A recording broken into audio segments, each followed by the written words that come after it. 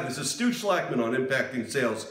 How would the gold personality negotiate? Well, first of all, they have a name. They are called the haggler. The gold personality focuses on getting a better price, and they love good quality. So they will negotiate this way. They will buy the consumer report, and let's say they're looking at cars. They want to look at all the models, and they look at all the features, and then all the checks to see which one has the most checks and what the price is.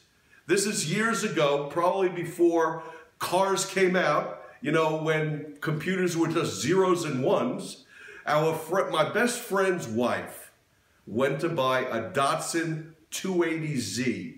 Yes, and it didn't have a horse in front of it. And this is years ago. We went to the dealership.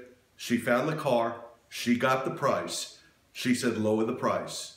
She took that price, went to the next dealership, said, here's the price I have at another dealership. Can you beat it? He beat it. We went to a third dealership. And the third dealership, she said, can you beat this price? And he says, I think I might be able to. He beat it.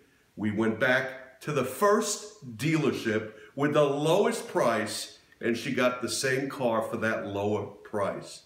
The haggler, they will always look for a good deal, and they don't mind the confrontation. Golds love it. That's how they compete. This is Stu Schlackman on Impacting Sales.